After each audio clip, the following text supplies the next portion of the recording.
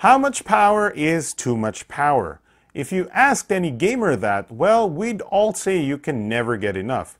If you said you had enough power in your system, that would be like saying you'd be fine by getting 11th place in a game of PlayerUnknown's Battlegrounds. As gamers, we're always wanting more. You want that chicken dinner. And that's what the laptop we're looking at now is offering to you. More power, more frames, more gaming. This is the MSI GT73VR 7RE Titan SLI review. Wow, that was hard to say in one breath. Model numbers are a pain, but it is necessary. We're looking at a 17-inch gaming laptop here in the high-end Titan series. 7th generation Intel quad-core i7-7820HK processor and dual GTX 1070 graphics cards in SLI.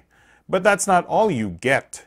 500GB NVMe SSD in RAID 0, 32 gigs of RAM, and even a 120Hz G-Sync 1080p panel.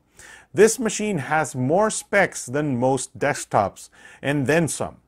Everything has been turned to 11 with twice the RAM you generally need, twice the SSD in 4x SATA speeds, twice the graphics cards, and a tearing-free G-Sync monitor with twice the normal refresh rates.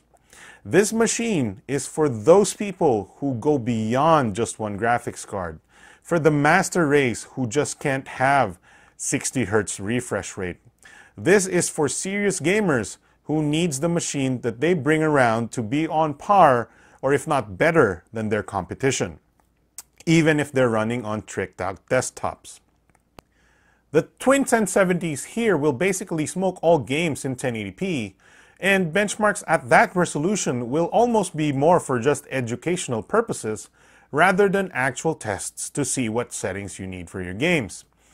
We're looking at a 21,000 point Firestrike score here, enough for 4K gaming if you want. And the cooling system is ridiculous. I count 12 heat pipes in total being cooled by huge coolers through massive vents with 4 exhausts. This guy can scream with its 5,000 RPM fans if you want to push it hard, and admittedly temps can get high if you set it to overclock turbo profiles. But that's what you get for so much power under that hood. Power can come at a price though, particularly when it comes to bulk, battery life, and, well, charging. This guy tips the scales at over 9 pounds, 2 inches thick, and battery life ekes out at barely 100 minutes for general tasks and maybe an hour of gaming. What else?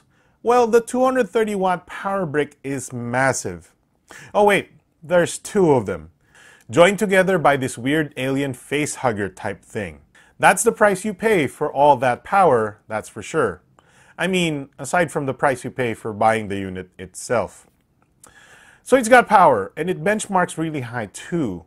But hey, how nice is it to game on? Well, you're getting what is pretty standard for high-end MSI laptops these days. A great SteelSeries RGB zone-lit chiclet keyboard with a deck that is fairly solid. An above-average mousepad with a bonus RGB edge light, and surface temps are pretty comfortable. Build quality is excellent, with mostly plastic construction, but relatively good materials. And we're particularly impressed with the outside design of the device with sleek racing curves and an aggressive sports car grille on the back, which makes the business side of the notebook seem pale in comparison with dull monitor and keyboard bezels. But we digress. You get a high-end selection of ports, 5 USB 3.0, analog 3.5mm connections, card reader, and Kensington locks on the sides, while the back has a Thunderbolt 3, HDMI, DisplayPort, Ethernet, and power. That's pretty much it for that, except for a few status LEDs in front to complete a nice, clean, and flexible gaming rig. At the bottom, you'll see the big bad grille that allows for such massive airflow, and if you're feeling adventurous, opening it up shows us the relatively good speakers by Dana Audio, extra RAM slots, and I think SSD and HDD slots below a cooling heatsink. Clean the fans up if you want later on, but opening this guy will void your warranty. So, this gaming laptop looks great, especially on the outside. Has specs that will keep you drooling for at least a few years too. And so far, all of the benchmarks and games we've played have shown it to be a very reliable machine with clock speeds maintaining at max with no discernible throttling. Is there anything else you need to know about it? Yes, of course, you kinda do. There's a 1080p webcam here that's relatively serviceable, especially since video conferencing is not the machine's strong suit. Battery life, as we mentioned, is in the 100 minutes or half of that for gaming. Side effect of the G-Sync panel, which doesn't allow the GPU to be disabled for more power savings. And one thing that MSI can't change is SLI support for games. Some games just don't scale on SLI, so you have to figure out which games you want to play and decide if this variant is for you instead of a single GPU machine. There's also software things to consider. MSI still installs Norton antivirus on these machines, which thankfully is one of only a few annoying added software out of all of the pre-installed ones. The rest are generally tools for the system like the SteelSeries engine and the Nahimic audio tuner. But honestly, I'd probably just turn them off and use the Dragon engine and MSI Afterburner, because more apps in the background means less resources can be used for the actual tasks at hand. I keep Dragon engine on for some monitoring, plus the CPU can be overclocked via its turbo profile, and we did get increased performance when we did. Overall though, you can stick with its default turbo since it's already overclocked out of the box. The benchmarks you see here in this review were on the turbo profile with a little bit of an overclock. So how much does one have to pay for such a massively powerful rig? Well, the thing is, this configuration is slightly out of the normal. I'm pretty sure in the Philippines the Titan Pro variant is just over 200,000 pesos. I'd say this machine's config will just be over that, 220,000 perhaps. Internationally, we're looking at around 3,400 US dollars. That's a lot of money, but if you consider the specs here, it's not really all that expensive compared to a desktop. I did the PC part picker / DynaQuest math here, and I came up with around 160,000 pesos minimum, but more like 180,000 pesos plus cost for a similar desktop with not exactly the right equivalent 120 Hz G-Sync panel. And boy, is that G-Sync 120 Hz panel a dream! I mean, I've been sort of spoiled by a large 4K HDR 60 Hz TV here at home, a relatively inexpensive non-gaming one, mind you. But seeing 120 Hz on this 17-inch display blows my mind. There's no doubt that for competitive gaming, I would much rather have the doubled refresh rate. It's so buttery smooth, you almost can't go back to 60 Hz, which is exactly what everyone says when they experience this kind of monitor.